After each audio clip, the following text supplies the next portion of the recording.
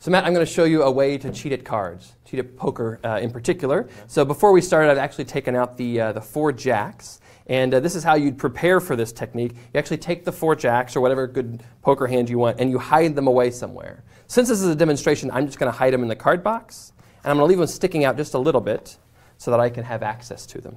And then during the course of the game, you're going to be dealt some cards. And this technique is interesting because you can actually cheat when you're not the dealer. So even if I'm not manipulating the cards or the deck, I can actually still win the game. So here's how it works. I'm going to take out some, let's just say some black number cards. We'll do these 2 here, and maybe we'll do this one here. Okay.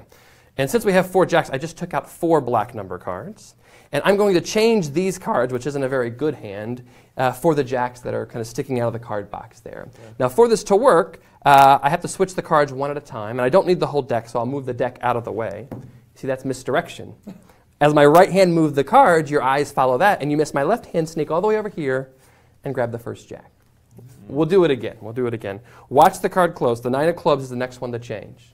You see, it's misdirection again. You look at me, and I switched over the card without you seeing it. We'll try another time. This time I'll leave the card face up. Don't take your eye off the card. I can't do this in slow motion, but I can do it with the card face up. You just never want to do this in a real game, okay? Yeah. So watch the 6. If I just give the card a shake, it changes to a jack. And when this one changes, I use that as misdirection to switch in the 4th one. That's all 4 jacks. So you're pretty much guaranteed to win with these cards unless you get caught. If you get caught, you have to have a quick way of switching the cards back right where we started from.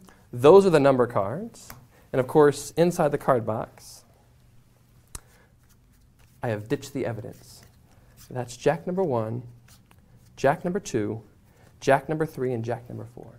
Now, do you play poker? Yeah. A little bit? So you know that the jacks wouldn't even be the best 4 of a kind to cheat with, right? If you're going to bother cheating at all, you might as well cheat with the aces. And then you're guaranteed to win.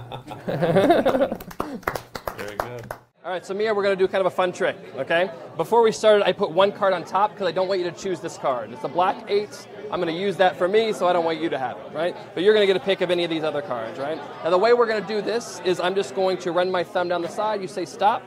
Stop. Right there. That'll be your card. And I want you to autograph that card for me. I'll turn around so I don't see, but you sign your name on the face.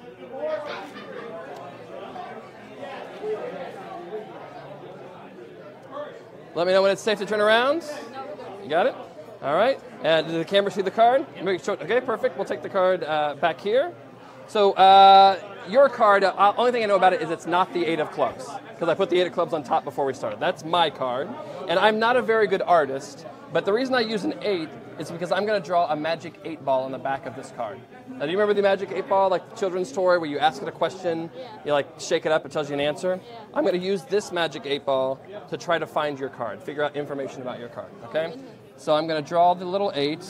I am not a great artist, like I said, but there's the little 8, and then the ball is always the hard part. I usually end up with a magic 8 oval. And there we go. Not bad. That's not bad. Okay. I'll take it. So this will be for you. So make sure that's dry. And the 8 of clubs. It's going to be the magic 8 ball. I'm going to ask it questions. You don't have to answer. The magic 8 ball will do everything. Okay. So the first question to the magic 8 ball is: did Mia choose a red card or a black card? And all I do is I shake it. It tells me an answer. You had a red card. Is that right? I'm judging by the reaction that we're on the right track. So now I have to ask whether it was a heart or a diamond. So I'll just give it a shake. Ah, it's a diamond. Yes, we're on the right track. It's going good so far. You look like you want to play. Look, hold your hand out. You take the 8 and just shake it back and forth and just say, what was my card? I'm scared. Just say, what was my card? What was my card? Turn it over. I'm going to freak out. Oh my God. Wait, no, stop. And that is for you. Okay, no, this is... Keep it. It's cool. Yay! Cool.